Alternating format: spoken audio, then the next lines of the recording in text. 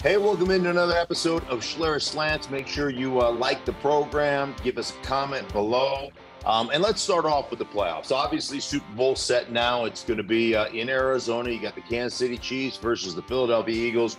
Should be a great one. But I just want to go back to the officiating last week because a lot was made of the officiating. And there's a couple things that just blow me away when people talk about it being rigged and scripted and this, that, and they wanted Kansas City to be in the Super Bowl. Let me just say that if it was scripted, Dallas would be in the Super Bowl every year, okay? Because Dallas and that market and that fan base rate. They just rate. And so if it was truly scripted, it wouldn't be the Philadelphia Eagles. Dallas would have been scripted into being in the championship because that team rates like none other, no other team in the league rates on television like the Dallas Cowboys. So just understand that. So why is it in the NFL, when you've got teams of officiating crews that work together all season long, why do we break them up before the playoffs and separate them and just take each individual ref that has, success or has graded out well and break the team apart? It'd be like saying to your offensive line, hey, I know that you guys played really well as a unit, but Joe Blow and Rusty Gutfeld really practiced well this week. We're going to give them the starts in the playoffs. It's not how it works, man. Continuity is important. That communication factor is important. That ability to bail one another out, to understand, how you can help one another. That stuff is important. Take the crew as a whole that graded out the best and award them the playoff games. It makes zero sense to me. It's something that the NFL needs to address and they need to change.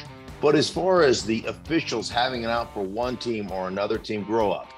That's what I would tell you. Grow up. And come on, Arian Foster, that knucklehead is just goofing around. That was pure entertainment. Pure entertainment. So, and hey, man, I don't hate him for it. I don't hate him for it at all. I thought it was funny.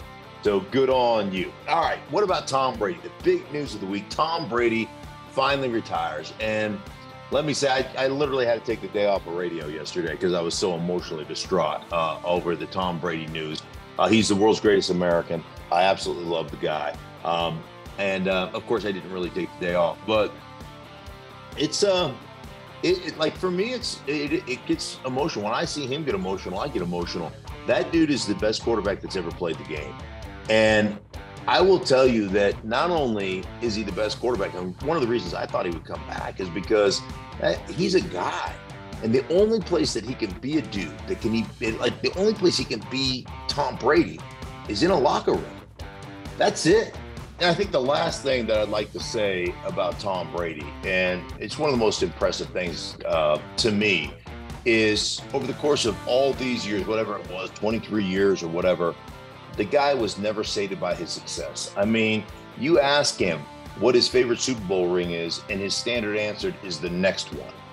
And I love that aspect about him. The fact that that guy never got sated by his success. He never, human nature is to just say, hey, man, I'm going to take a little time off. Like, I'm going to get some time away. Or, hey, man, I'm going to coast on what I've already done and things are good. And that guy just was a grinder. And it was one of the guys that nobody's going to out-prepare him. Nobody's going to outwork him. Nobody's going to out-study him. And I can't tell you how much respect I have for the way he went about his career. So congratulations to Tom Brady, man. The best to ever do it. And I tell you what, it was an honor and a privilege to get to cover you all these years. If you guys got a comment, please post it below. I'd love to hear your comments on Tom Brady. And then finally, I want to finish up with Sean Payton. And one of the reasons I know he'll do well with Russell is because I had this meeting with him. And I asked him, how do you go about game planning and how you go about attacking a defense's weakness? He goes, well, first, before I attack a defensive weakness, right, if I see a juicy matchup that I absolutely love, he goes, you've got to also understand, like, what do I expose by attacking that weakness? And he goes, the thing you have to understand is the number one priority for any coach, and this is where most young coaches miss it, is you've got to mitigate your own weaknesses. So if I'm attacking a juicy weakness, but it leaves a tight end one-on-one with a defensive end that he can't block, man, I got to get away from it. And what happens to most young coaches is most young coaches will say, hey, listen, this is such a juicy matchup. You just got to hold up on this play. You just got to hold up on this play. And you know what happens? Strip sack, fumble, touchdown the other way. More games are lost than won. So your number one priority is to mitigate potential weaknesses.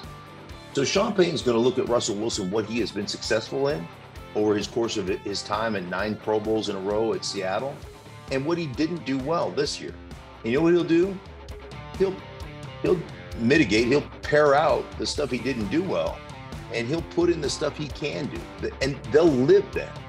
And they'll run the same play. He's a play repeater. They'll run the same thing over and over and over again out of different personnel groupings, out of different motions, out of different formations, out of different, and he will beat that stuff to a pulp.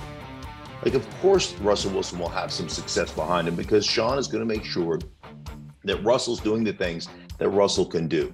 Sean Payton's worth far more than the 29th overall pick and a swap of a second for a third. And like, I think this is a no-brainer, absolutely unbelievable, great move by the Denver Broncos to get Sean Payton to be their head coach. So that's where I'm at. I'd like to know where you're at. Make sure you like it. Make sure you give us a comment at the bottom. Hey, man, can't wait. Super Bowl Sunday, February 12th. We'll be back with you next year, or next week, not next year, but next week. And we'll break down everything that you need, all the important stuff, that all the great matchups about this game as Kansas City and the Philadelphia Eagles play in Super Bowl 57. So anyhow, for me, that's it. And we appreciate you guys, and thank you so much. And like I said, make sure you like us and throw a comment down below. Thanks for watching. Feel free to check out our other videos, and don't forget to smack that subscribe button down below while you're at it. Also, for more great and original content, head right over to bvmsports.com.